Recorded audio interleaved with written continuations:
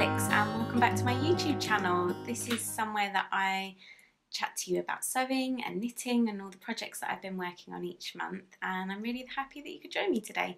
So I think before we go any further, I'll tell you what I'm wearing. This is the Tracer sweater by Jennifer Steingass from Liner magazine, and yeah, it's something that I knit, I can't remember, a little while ago. I'll show you. I did it fairly short, it's kind of high hip I suppose, and I'll come a little bit closer so that you can see the yoke. I knit this with Let Lopi, so it's a really rustic, very warm yarn.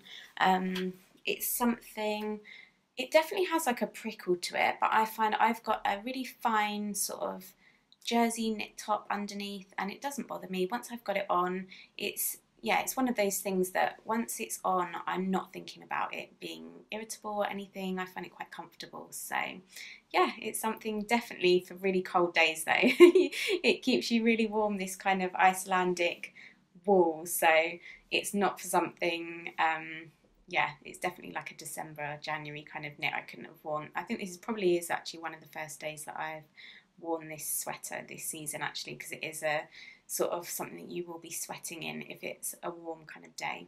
But I'm just going to apologise about the light before we go any further, because it's probably going to go in and out. It's just that time of year. I've got to kind of take it while the sun's here, because I've tried to film before when it's getting dark and it's so hot because you just can't see what I'm showing you. So I'm doing it while we've got light, but it's fading fast, it's coming down, so it's changing all the time and it's going in and out of clouds, so apologies about that, but it's better that I do it now while we're actually got some light that you can actually see what I'm doing. So what should I show you? Oh, I've got so many different things to show you. I think let me start by, as we're in December, showing you some Christmassy bits that I've been working on.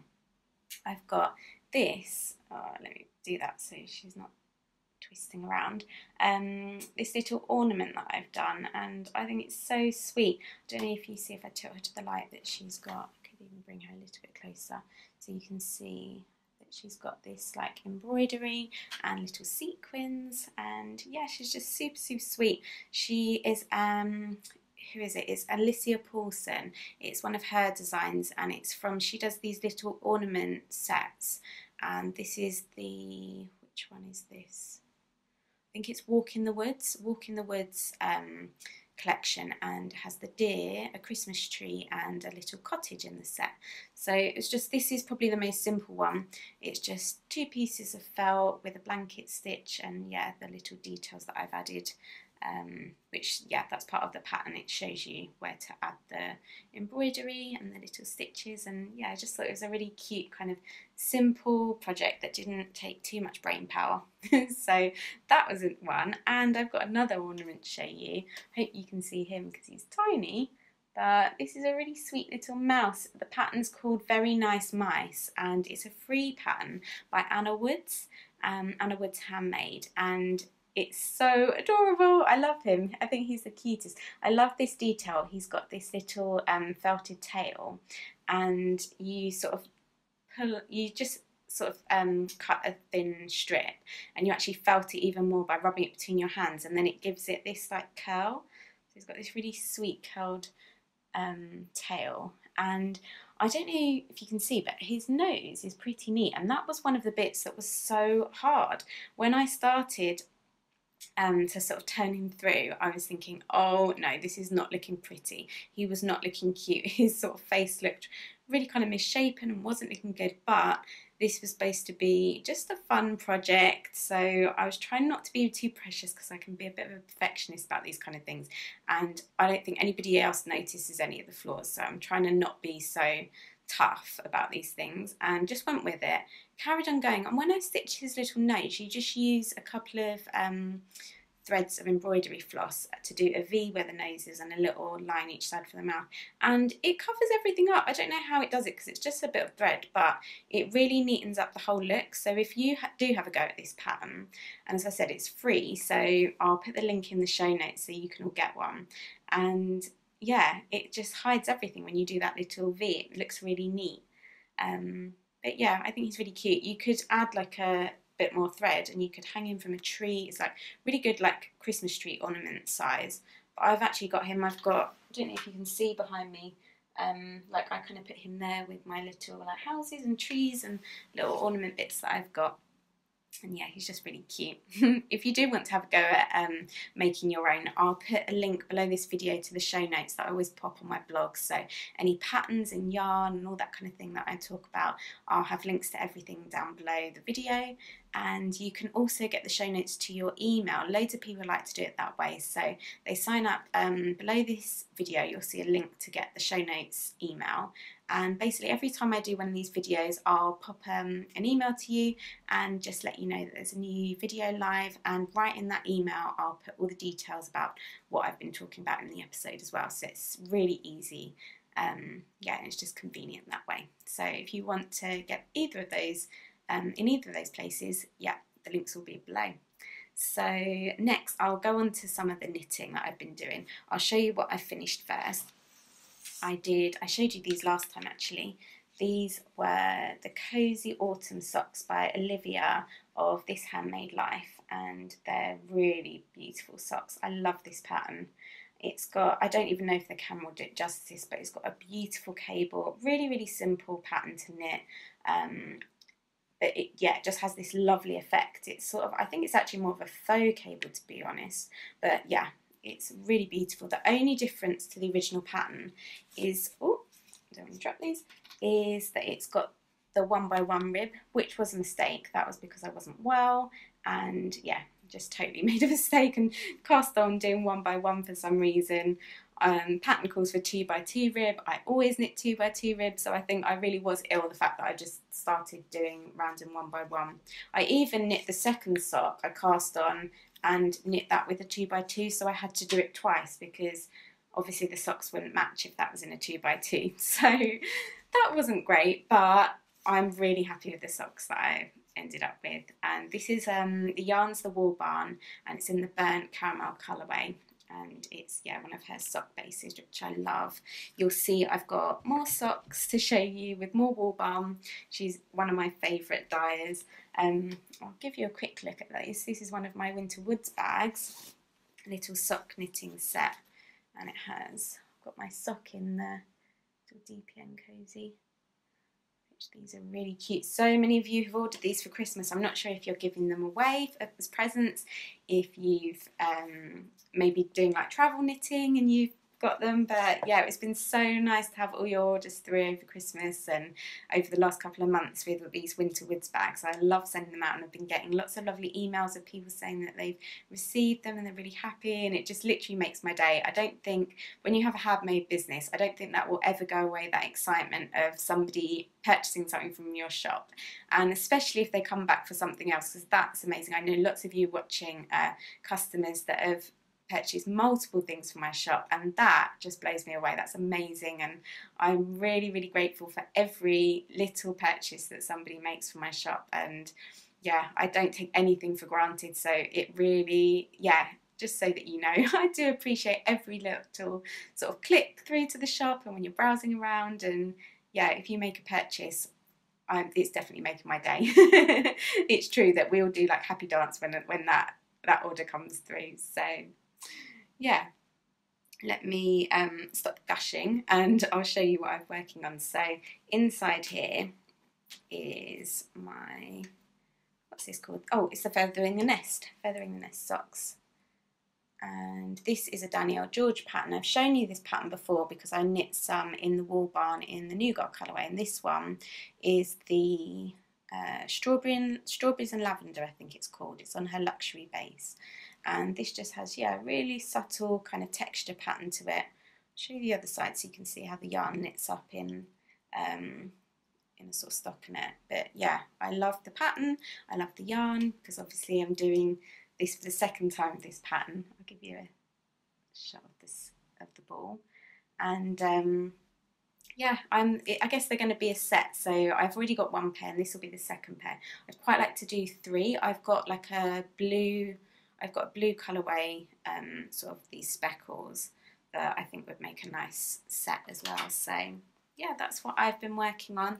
That's kind of like my nice relaxing kind of travel project that I can take around with me. It's quite simple, although there is a pattern to it, it's quite simple. And at the moment, because I'm on the foot, I'm doing them, actually the pattern is supposed to be cuff down, but I'm doing it toe up. That's just how I really like to do my socks. So yeah, I'm at the bit where the foot's stockinette, so it's only a little sort of 30 or so stitches that I have to concentrate on each round. So that's something that I can take out with me. So I've got those. I've shown you my socks, and the only other knitting thing to show you is my it's like a crew neck sweater that I'm improvising. So this is one of my big sweater bags.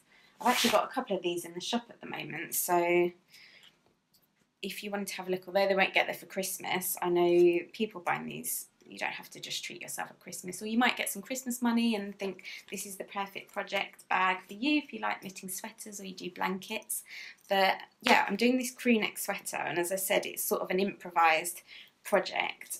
I had seen lots of these like little cashmere crew neck sweaters on Pinterest and, well, sort of everywhere, but it was on Pinterest that I was putting together a mood board to show like what I was thinking of knitting and sewing over the winter and autumn season. I'm tangled because I've been good and I've been alternating my skeins, so to get a really nice even feel. So that's why I've got lots of tangled, and I've actually got a pair of needles still in the bottom because I wasn't 100% sure if I wanted to change that. Let me see if I can just, so sorry if I jogged you. I'm just going to try and lighten that a little bit. Sun's already going in. This is the problem at this time. We're almost at the shortest day of the year actually, but this time of year it's probably about 2:30, and as you can see it's already getting dark. But I won't waste time talking about the weather. I'll just try and show you. I've got one of my sleeves, it's got this lovely, coming a little bit closer so you can see that, it's got a tubular cast on, and it's got this lovely like 2x2 rib, and this was a feature from the Fiberco's One Sweater pattern. I'm using the Fiberco yarn, and I've sort of used their One Sweater pattern as a bit of a guide. It's actually made for a worsted weight, so that's why I'm improvising this, because this is a fingering weight, so, or it might be a sport weight, but it's definitely much lighter than what's called for in the One Sweater pattern. But I really wanted that very fine knit sort of look, and I knew that this would give that kind of, although it doesn't have cashmere, it's definitely that luxurious kind of cashmere effect. It is 50% alpaca, 30% wool, and 20% viscose, which I think is from Bamboo there, viscose, and that's the Fiberco Canopy. I'm not sure if that show up, but it's beautiful, and I'll have all the details in the show notes. But it's, yeah, gorgeous yarn. It's a sort of very charcoal, it's not quite black, it's got a lot of depth to it, this kind of yarn, so it's not a flat colour, it's kind of shifts, and it's definitely more of a charcoal. But as I said, I've used their One Sweater pattern as a guide, so I have done the tubular cast on and a 2x2 rib, but then sort of from there I've just, because it's a top down sweater, I've used the same kind of ratio for increasing and for decreasing the sleeves, but I've just gone with my gut and I've tried things on and I've knit. So for example, I knit until I had split for the sleeves and realised that it was much too low, the armhole, so I ripped back to the exact point where I thought it would be the perfect place to split for the sleeves, and then sort of yeah, just ripped back and did that again. Don't think there's anything much more to say about this. You can see I've done a 2x2 rib at the hem as well. But yeah, it's just going to be that perfect like little black crew neck sweater that I can pull on and be cozy, but I think it still looks kind of chic to have that look. So yeah, that's one of the main projects that I've been working on since I talked to you. It seems crazy actually to me that I feel like I'm quite far along with that sweater. It almost feels like it's nearly finished, and I hadn't even planned to cast that on when I had spoken to you last. So it's, yeah, it's kind of crazy that I've knit that much, but I think because it's just round and round stockinette, I was actually able to knit it quite quickly. And because, as I say, I was improvising, I had that feeling that I really wanted to get to the next stage so I could try it on and see how it was looking. Because usually, like if you get gauge and you're knitting to a pattern, you know it's going to come out with the same fit and everything as the pattern, but with this I'm actually knitting it to be quite a close fitting sweater as well, so it's not even using the same kind of ease that's in the one sweater pattern that I was referring to. But yeah, it's just, yeah, it's been quite an enjoyable project when I've been tired at the end of the day and I just want something simple. I can pull that out, and that's sort of what I'm doing at the moment. Actually, most evenings I'm working on that that sweater. So the only other thing, I've got one more thing to show you. It's a sewing bit, and it's something that I showed you last time actually. Well, I didn't show you, but I talked about it. I think I'd done the Hudson pants, which were the jogging bottoms, and this, I'll stand up so you can, and hold it up a bit further back so you can see. It's, yeah, just a really simple raglan sweatshirt. I've done the cuffs and the hem in the same fabric as the sweater. You could do it with ribbing, but I didn't have any ribbing that matched, and I thought it looked really good. And in the camera, you can probably see this, it looks like it's really puckered around the edge, but in real life it's not looking like that. I think it's like on camera, it just, the light picks up every little detail. But yeah, as I say, in real life it doesn't look particularly, it looks quite smooth finish. I've serged or overlocked all my seams inside.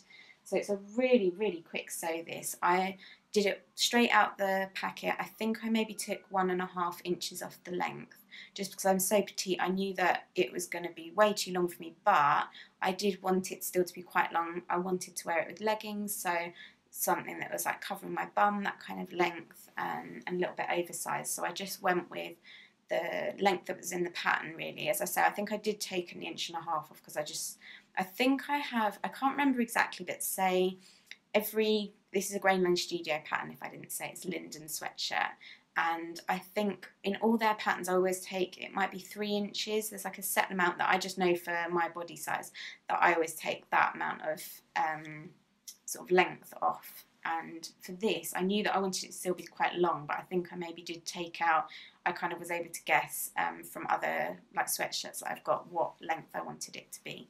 So, but as I say, apart from that, I did pretty much just keep it the same. I kept the sleeves the same. I didn't take any length off the sleeves, which is something I'd usually do. But I thought with a sweatshirt, you kind of want it to be cosy and a little bit slouchy. It's something I might do next time. I think that's the only thing I would maybe adjust, is to do the sleeves slightly shorter.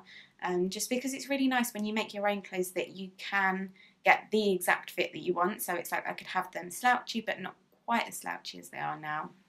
But they're by no means like drowning me or anything, and it's a really neat looking sweater. So yeah, I'm really pleased with how that came out, and now I've got some like comfy cozy clothes to wear over Christmas because I've got the jogging bottoms, and I'm still on the hunt for some jersey fabric that I could use to do the Avery leggings, because I think that's a Helen's Closet pattern, and I think the Avery leggings would just like finish off the set perfectly. And I'm going to do, probably will over Christmas actually do the, I think it's called the Hudson tee. No, that was the Hudson pants.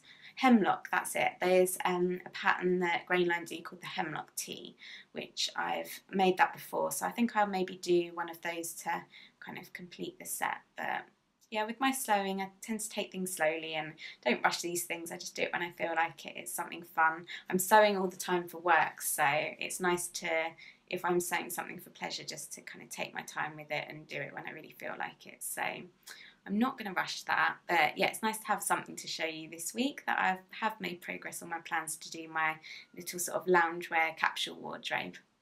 So I'm looking at my table, and that's everything I think I've shown you.